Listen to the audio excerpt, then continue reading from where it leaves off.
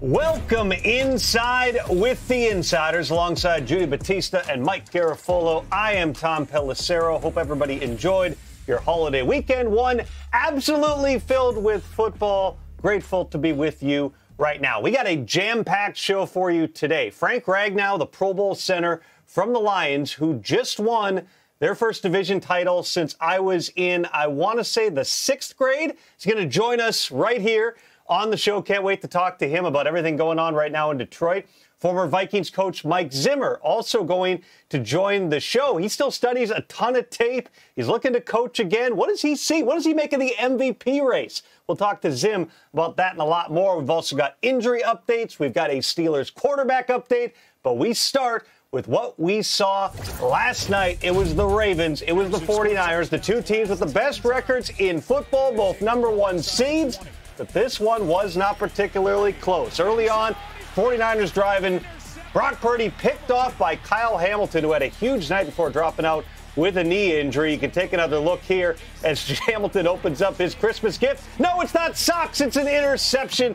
Purdy never saw him. All right, second quarter now. This time Purdy looking for Deebo Samuel. Brandon Stevens comes flying in off the edge. It's like a volleyball play. This time Marlon Humphrey getting the interception. These are not reruns, okay? These are all separate plays that we're showing you. Because the very next 49ers drive, this time Brock Purdy trying to make like Lamar Jackson. He's going left, he's going right, he's going back left, he's going back right.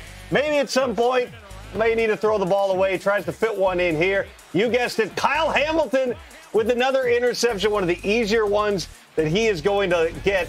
Purdy's first career 3-interception game. That one led to a Ravens field goal, Mike. More coming, more of that. But in the meantime, we did have a game at one point, 13-5, weird score. This is going to make it 13-12. Christian McCaffrey's 21st total touchdown of the season, tied for the most in the NFL. Ravens add a field goal at some point, and it's 16-12. Lamar Jackson with the scramble. They showed a great replay, a great angle that showed the way Nelson Aguilar and Jackson worked together on this, the way that he broke off his route. Jackson doing a great job with all of his targets as far as some of the freelancing that's going on. Usually does that with Mark Andrews, now doing it with everybody. Like I said, another one coming. Purdy picked off as he's hit. Patrick Queen takes it back to the 9-yard line after a 21-yard return, bouncing off of defenders. Purdy hit by Travis Jones. That was his 4th interception of the day. So now it's 1st and goal. The next play after the interception, Kyle Shanahan upset with what he's seeing there. Lamar Jackson, great play design to Zay Flowers for the 9-yard touchdown, puts the Ravens up 30-12. That looked like the Grinch celebration there. Nice job by Zay Flowers, who does a great job both as a receiver and a touchdown celebrator. Shanahan telling Brock Purdy, I'm going to Darnold here. Not a permanent thing, just trying to get through this game right here. 4th and goal, looking for George Kittle, picked off by Marcus Williams to seal the Ravens' victory, 33-19. Their 5th straight win snaps the Niners' 6-game winning streak. Our buddy Torrey Smith, he knows a little bit about quarterbacking. He's played with some good ones in his career. Says Lamar's the MVP. Throw the numbers out the window. No player is more valuable to the team than he is to the Ravens. Roquan Smith, linebacker for the Ravens, he agrees. Oh, yeah, and our quarterback, I think if anybody watched the game, if anybody watched football this season and watched the Baltimore Ravens, they know for a fact Lamar Jackson is the MVP hands down. Anyone that watches football and know football and see the type of impact he has on the game, not even like stat-wise, but just individually, like the plays that he make quarter in and quarter out, play in and play out, compare his film to anyone else in the league, and then I would love to hear what anyone else has to say after that. We welcome in our friend Brian Baldinger right now. Baldy, you hear a member of that Ravens defense calling Lamar the MVP. Last night, though, based on what they were going up against, the way the 49ers have been rolling people offensively, you got to give some type of award to the Ravens defense, too. Well, they came in the number 1 ranked defense in football, giving up the fewest points, and then they just got better last night. And what they do differently than everybody else is they're a zone team, a matchup zone team. And so all eyes are always on the quarterback. And so even like the first interception in the end zone to Deebo Samuel, Kyle Hamilton Like, he's a half-field safety. His eyes are on Brock Purdy. He jumps right in front of the throw. And so there was openings initially, but you see all these tip passes that are intercepted. It's because all 11 players are looking at the quarterback on any given play. They don't turn their back to the quarterback on any one of these things. Like, this is the interception right here. Kyle Hamilton right in front of Deebo Samuel right there. And so this matchup zone concept, all the pre-snap motion and shifting and formations that the 49ers do really don't come into play. The Ravens don't react to any of that. They sit there in their zone and they drop and they spot drop. And while there might look like there's openings, they close very quickly because all eyes are on the quarterback. And once the quarterback sets his feet, begins the motion, leads with his eyes, everybody reacts to it. And I've seen Jared Goff struggle. I've seen Geno Smith struggle. I've seen just about every quarterback they faced struggle against this style of defense this season, Judy. I thought that was a real statement by the Ravens, delivered by the defense. They flew across the country and they beat up on the 49ers. I mean, they were very physical. They were around the quarterback constantly. Of course, all of the interceptions.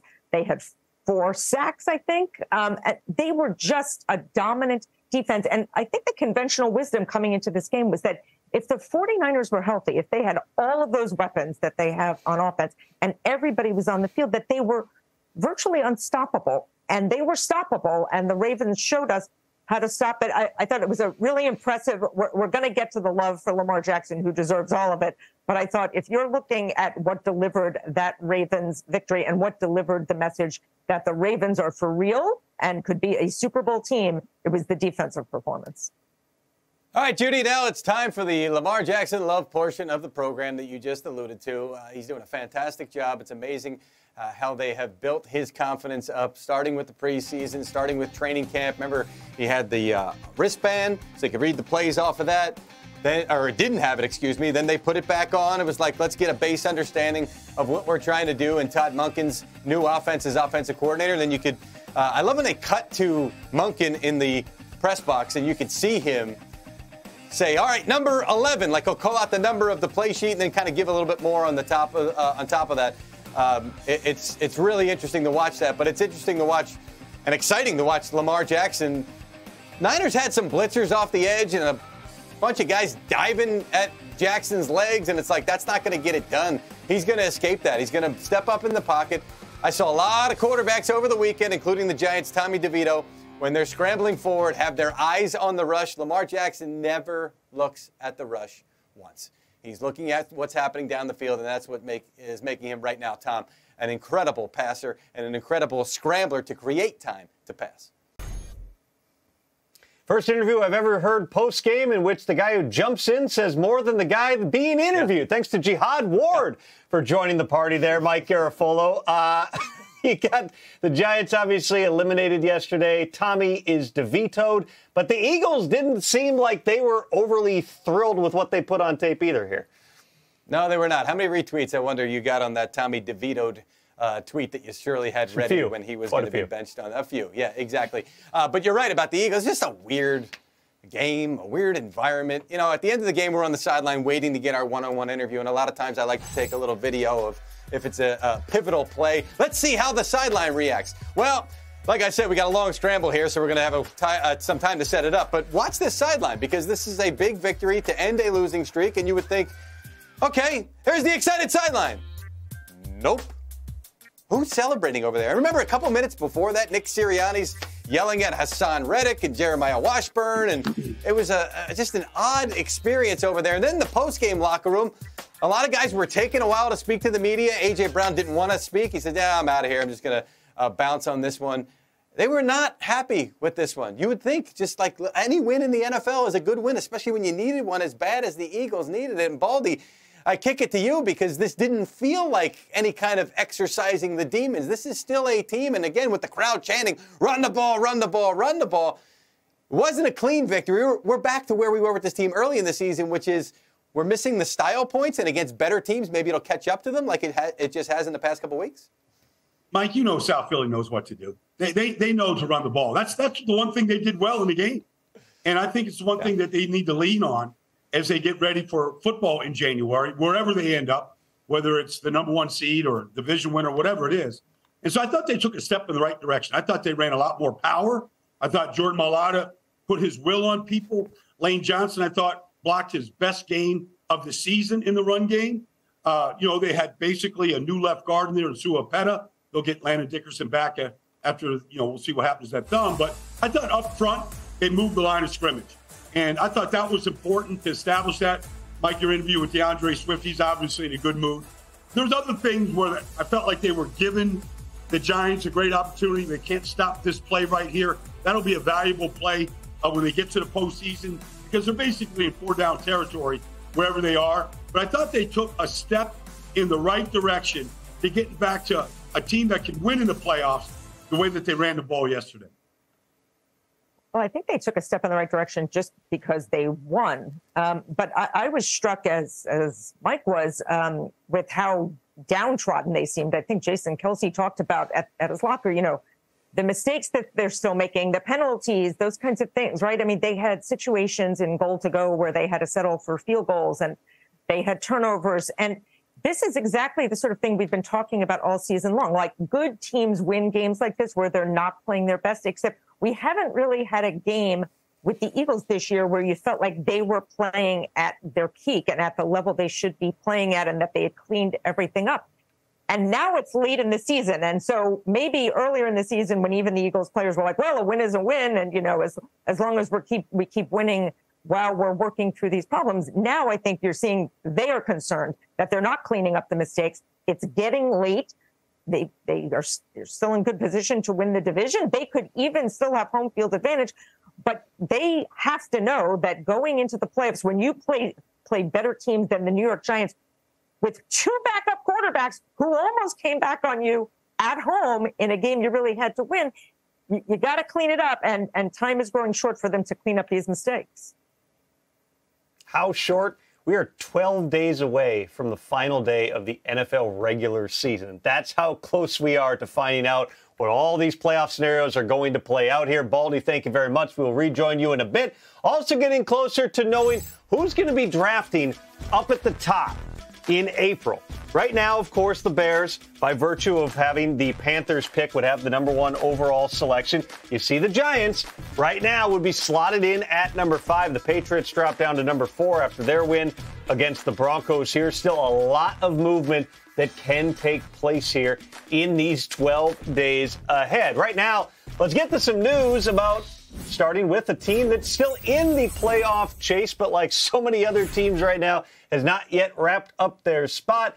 Mike, it's been a journey for Pittsburgh at the quarterback position this season. Mike Tomlin, though, has decided in this particular case, for the moment, he's staying the course. For the moment, you make it clear that it is Mason Rudolph who gets the ball in Tomlin speak this week, scheduled to be the starter. They'll see where Kenny Pickett is throughout the week, but Tomlin saying that right now it is slated to be Mason Rudolph, and he played extremely well the other day against the Bengals, 290 yards, 2 touchdowns, including this one to George Pickens. So Mason Rudolph certainly is the hot hand right now when it comes to the Steelers' quarterbacking position. I suppose we'll keep an eye on this as the week progresses, but Tomlin's certainly making it sound like it is most likely going to be Rudolph at this point.